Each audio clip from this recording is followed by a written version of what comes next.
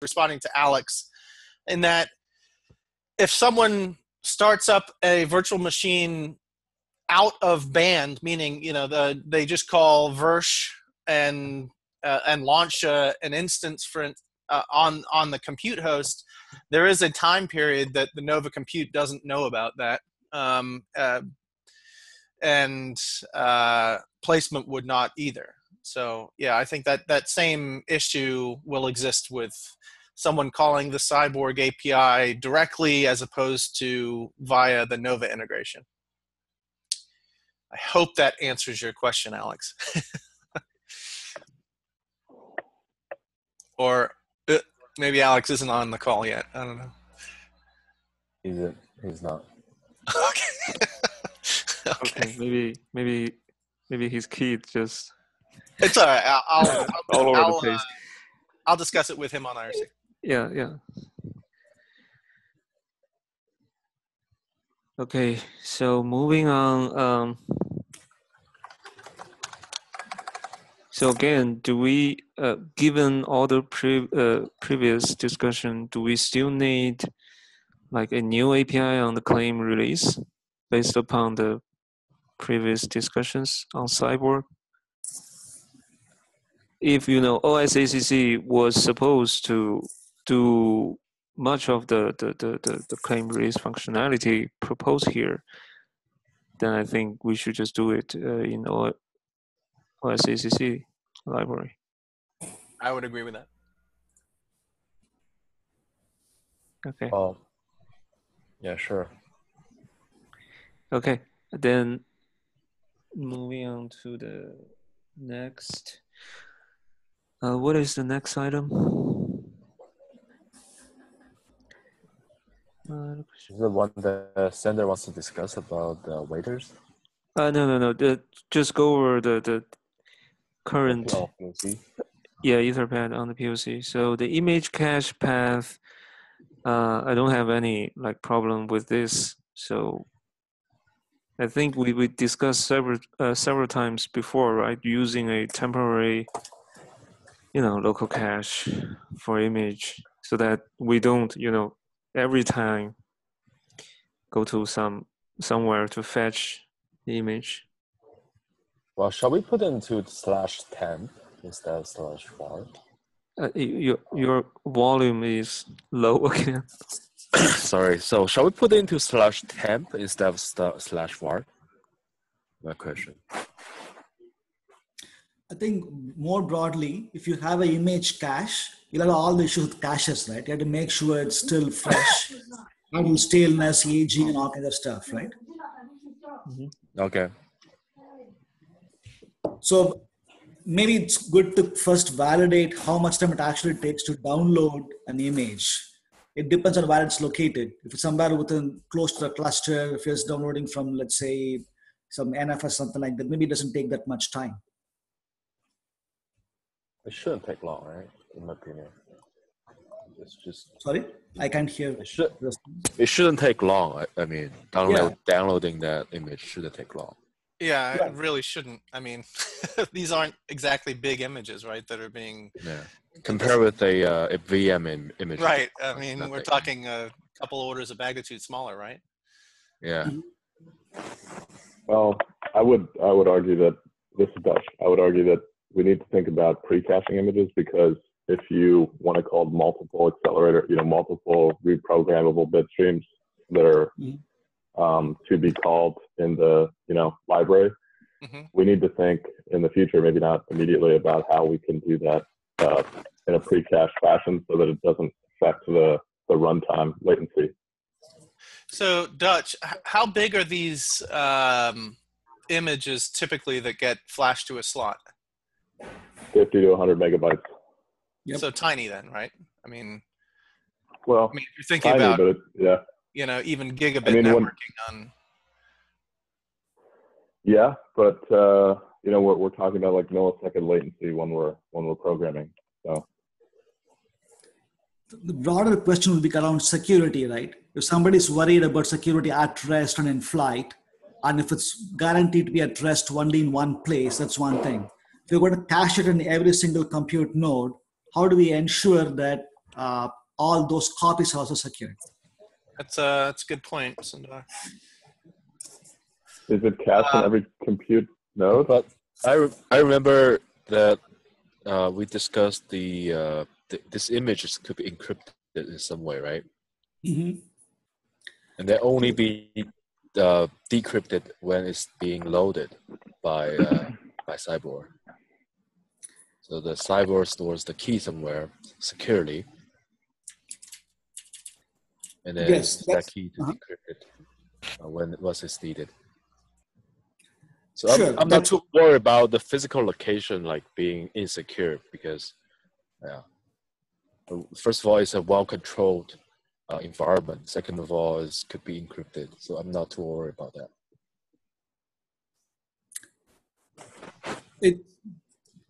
Okay, it would still make sense to limit the number of physical copies because it could be encrypted, but if you get a copy of it, then, or if it leaks out, it's a matter of time before hacker gets to it, right? I mean, we are getting into the arcane details of security here, but if there's unless there's a compelling need, why would you want to create copies? It is a thought. We can keep that in mind for the future.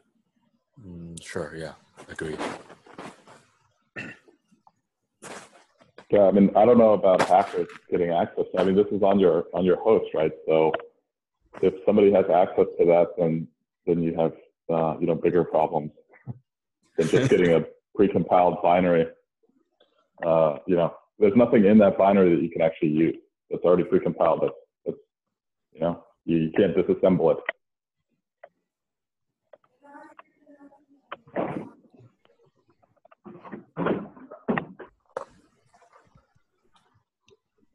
So what would be the conclusion for item 4?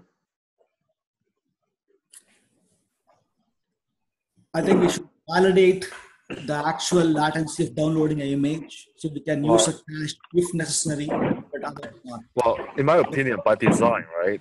Even this path is really like vendor specific, right? Because the only people that uses this path is the vendor driver, right? So the vendors could figure out their own ways of like where to put this stuff. So I mean, yeah, we could agree on some common locations, but like I mean, this is just up to the vendors. Okay. It's the only user. No, I don't know. I think it should be a little better controlled because otherwise you're going to have. I mean, you could have an Intel and a Xilinx on a similar system. You want to go look at the bit streams.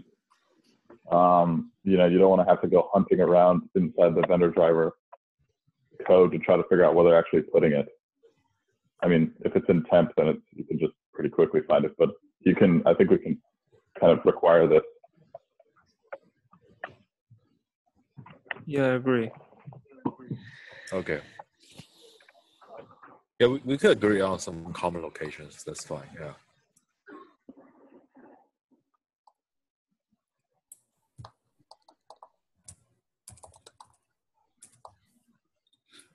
Hey, I need to drop off now. Just want to say thanks to Xiaohe and Howard and Yang, I guess, for the demo. It's appreciated. Okay, thank you very much. Thank you. See you guys. Bye. See you. See ya. Okay, so next item 5.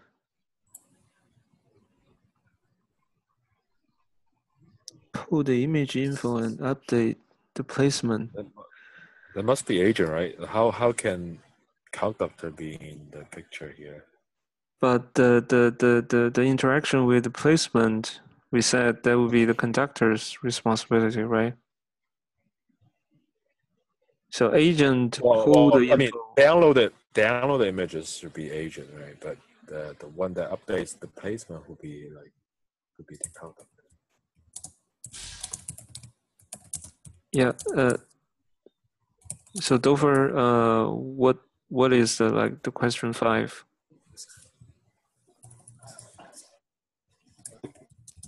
Xiaohe. Yeah. So currently we use agent to pull the image info and update the placement. So I think both agent and conductor is okay, but not sure which is more better. Well, I think we should just put into two places, right? Agents should take care of downloading the images, and then the conductors is the one that contacts the placement. So there's basically two tasks, right? Doing by two different parties. Yeah, I think so. You mean agent to put the image and conductor to do the placement interaction? Yeah. Yeah. Right.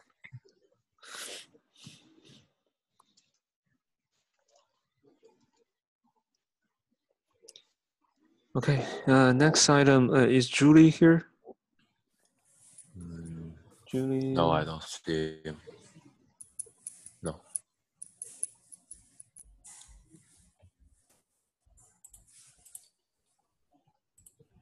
Does conductor support the future? Okay.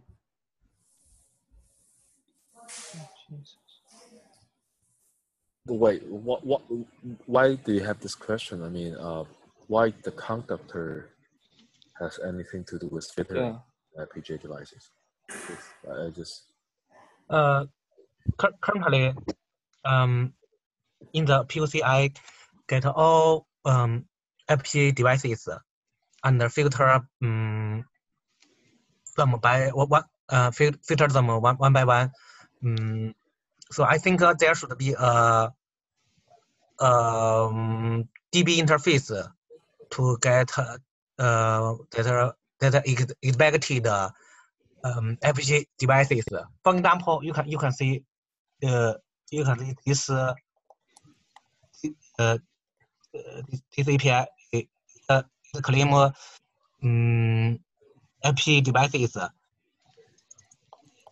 to require username is Cyborg /1. I see what you mean. You mean like there's it's like database APIs for you to do the filtering, like basically a query API, right? Yes. You will see this API in my patch that I just submit last night.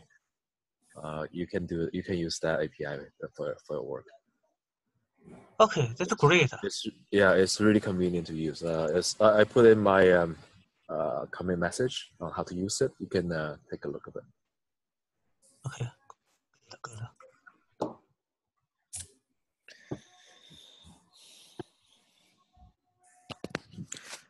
Okay, let's go to the backup discussion.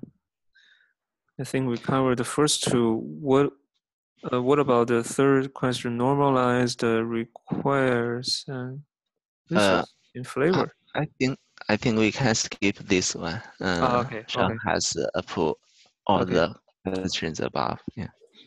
Okay. Then I think we basically go over the POC. Thanks, Xiaohe and Dover. Yeah. At the minute, maybe the four item is not discussed. So you can see the image program is synchronized validation at present. Item 4. Okay. Yeah, item 4. The image program is synchronized. What do you mean by that? It's synchronized. So you're blocked, right? Waiting for the image. Yeah.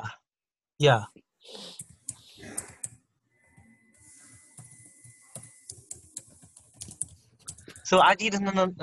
Do you know how long it will take to program a image? Well, in our design, we have a similar implementation for programming. Right? We would make it blocking cost such that it will stop there, because it will be really fast in my opinion. And then most of the applications will just wait for it to be ready to just like keep executing anyways. So we put it into as synchronous But because if you put it as async, then you need another call to send the acknowledgments anyways. Yeah, I agree. I think the programming should be synchronized operation. So if that fails, like everything should fails. Yeah. Right. Yeah. I was wondering, Dutch, do you know a like ballpark figure? Typically, how long it will take to program image? Or Lilio, do you know? I don't know. Like Josh might have more experience with that, but yeah. Yeah, it can range depending on the size. You know, if it's like it's a very large image, then it can take 2 seconds. If it's small, then it takes less than a second, millisecond. So yeah, it varies. It's not even noticeable. So I mean, shouldn't be a big issue. Yeah, that should be tolerable. Okay, we have one question from the audience.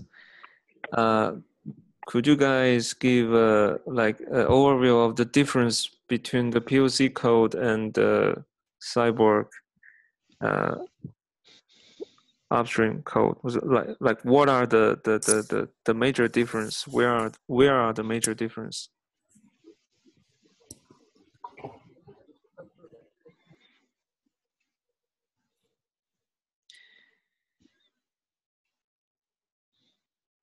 Xiaohe or Dofer? Sorry, pardon. So the question is, can you summarize the major difference between the POC code and the Cyborg upstream code? Okay, so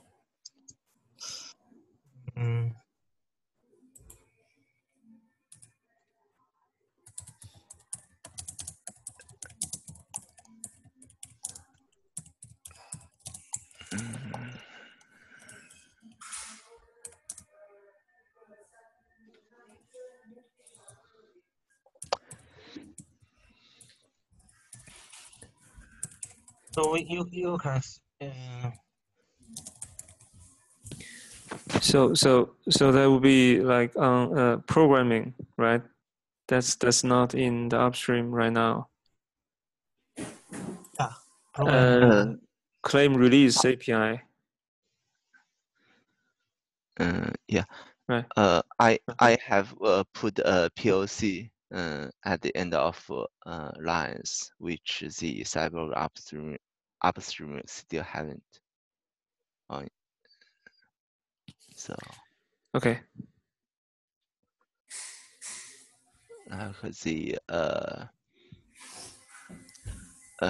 that's at the time like 2 weeks or 3 weeks ago when we begin to do this.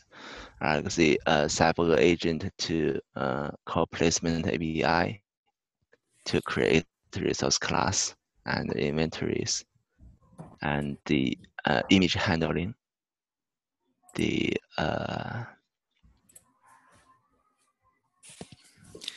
Okay, so the Cyborg API. Yeah, the question was from Michael. So to summary, the major difference is like the FPGA programming, the claim release, also interaction with class about the image, yeah, stuff like that. Okay, I'm not sure if Michael getting it. Yeah, can you hear me? Yeah, I can. Yeah, okay, yeah, sorry, I was on mute. Yeah, thank you very much for the summary, that's great. It also helps with integrating towards other alternative FPGAs as well, so very helpful. Okay. Okay, so I will thanks again, Xiaohe and Dofer for the POC, and we will send a summary after the meeting about a conclusion about the POC, what we use, what we, which to be put where. Okay. Okay.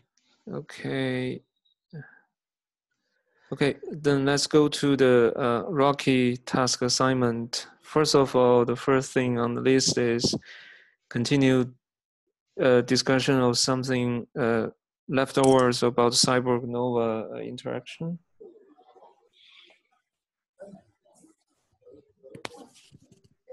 So, Xiaohe, can you give me the screen? Yeah. Okay. So stop share. Okay.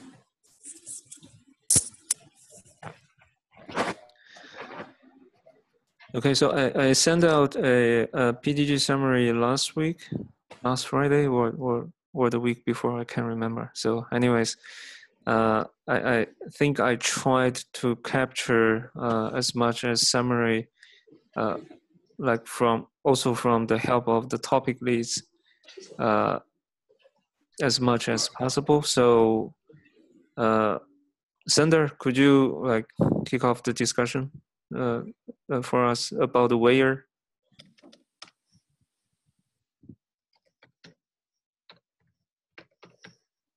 Hi, Sander, are you here? Sorry, I was on mute. Can you hear me now? Yeah. Okay. Thank you. Yeah. Cool. So in the PPG discussion, we agreed upon a flow where Cyborg would represent the FPGA components as resource providers or resource classes in the placement API. And then would use normal placement API flow. And there would be a Cyborg filter or where, which would subsequently filter or prioritize, of course, the allocation candidates. So in the Etherpad and in some other discussion at that time, we said that the filter or the where could query into Cyborg. It was actually captured in Etherpad. There's also some discussion at the same time around whether that's a good thing to do, whether it'll take too much time and so on. What I'm trying to say is we need to probably validate the time it actually takes. It probably would not be that much if we make sure that the placement API is properly used to limit the number of allocation candidates. So the where querying into Cyborg API should not be too much of a problem. Yeah, so I have some questions. So who which part of Nova will be invoking the where on Cyborg side? This is a standard. We'll be providing a custom where in the standard way. Mm-hmm. So it be just a custom where which Cyborg provides is calling the Cyborg API. So Nova scheduler is a standard filter and where mechanism, right? Just using that. Yeah, this is Ed Leap. I just wanted to also add that the where is called once per host. So if you have many hosts with accelerators, it's going to be very slow.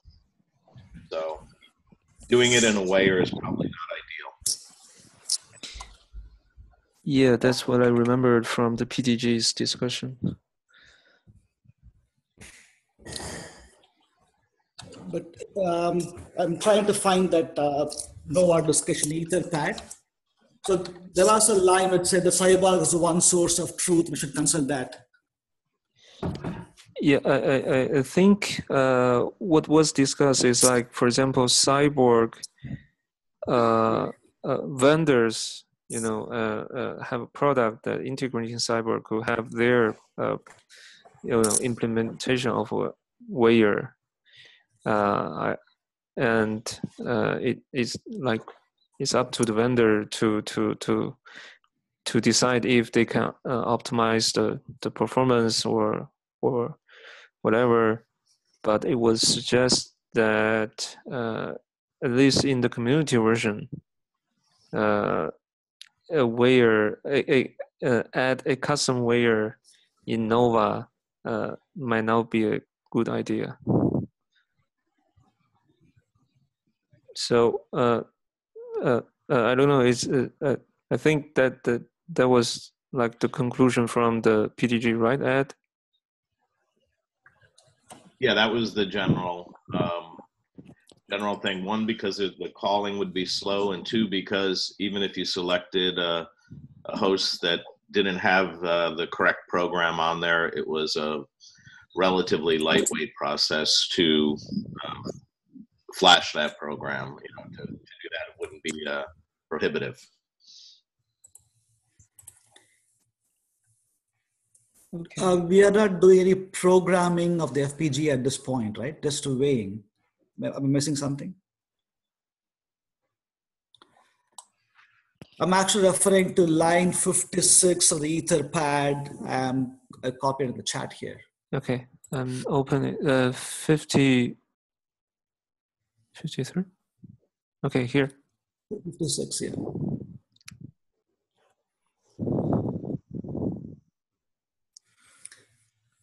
So this is achieved by querying Cyborg, which is the one true resource here.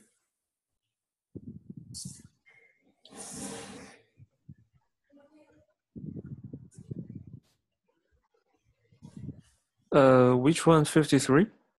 No, 58. 56. 56. 56. Yeah.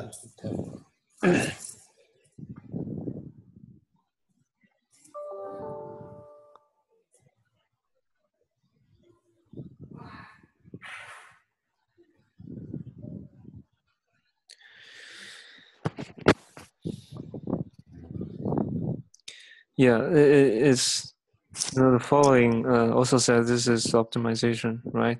And hopefully, like other wires, if we can, yeah. How about put these wires instead of in Nova, like put it into Cyborg? How does it look like?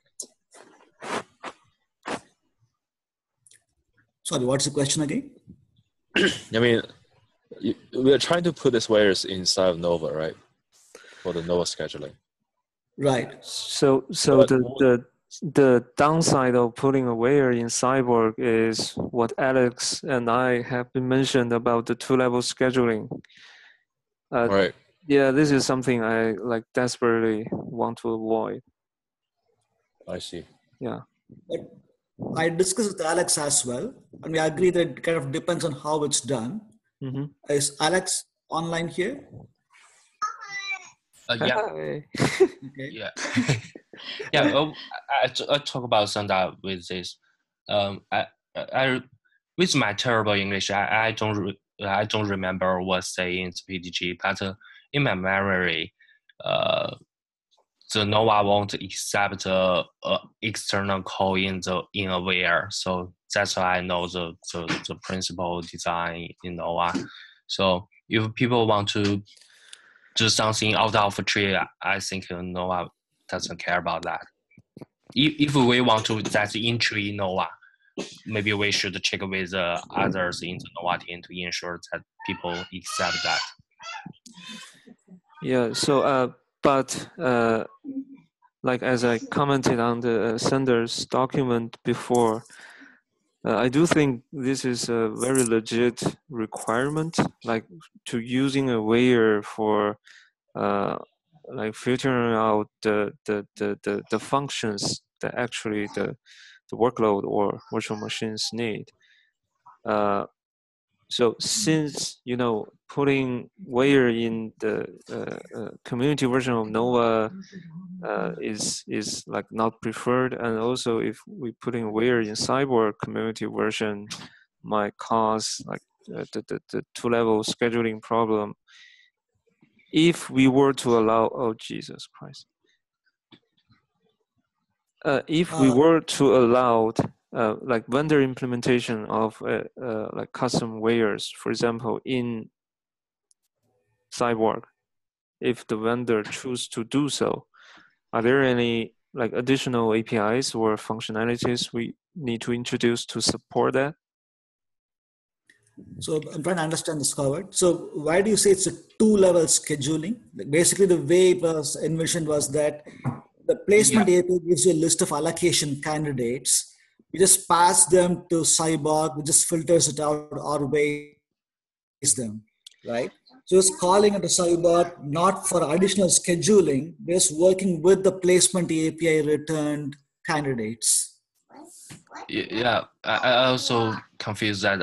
I don't think there will be two-level scaling or not based on the where entry or not. You're talking about where is in the Cyborg case, In right? Cyborg. So Because sorry, go ahead. yeah, Sorry. the two-level thing I mentioned is because if we put that into production, it means if the where in the Cyborg fails, we'll need to like have a way to inform the placement, right? Because the complex or not, where is doing So some where, sort of filtering, right? it's the where Yeah. won't fail. So the where only order the list of host. Yeah, I was going to say that placement is called to just filter out all machines that don't meet the requirements, that don't have the requested hardware. The where is just used to sort by preference. So in other words, you might prefer something that is already programmed with the desired program, but it doesn't filter anything out. Yeah. And that's why Nova doesn't know anything.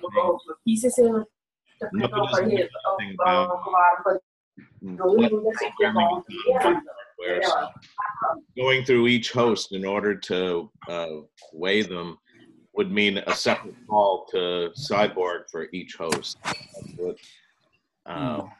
That's what the burden is. That's what the slowdown would be. I don't think of it as an optimization. If it's pretty lightweight to reprogram an FPGA, then that would probably be way faster.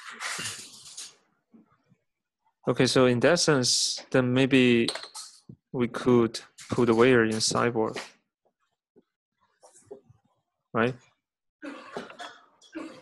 I would actually like to see a flow diagram of this, because it's getting to the point where it's hard to visualize all the different, flows. And so I can't be constructive because I don't know what the proposals are. So I don't know, Sundar, if you can put together, some flow diagram, and we can review it, because we have multiple flows, and it's not clear exactly how they flow or suggest to flow. Yep. Yes, Sander. I think you can just submit the spec into Cyborg for the moment, and just for adding a where in Cyborg. I think at least this direction I'm okay with. So then we can further review it on Garrett. So, okay, what does it mean to add a where into Cyborg? It's still fitting into Nova's standard flow, right? It's still calling one host at a time. We need some way where Nova passes all the allocation candidates to Cyborg in one shot. Let Cyborg do the weighing and get the results back. Yeah, I think is that. There such a mechanism? Yeah, I think that's what Howard's saying. But according to Ed, right? You mentioned that since the reprogramming was like so fast, we don't even. Why do we even bother to wait this? I mean, I agree with that point.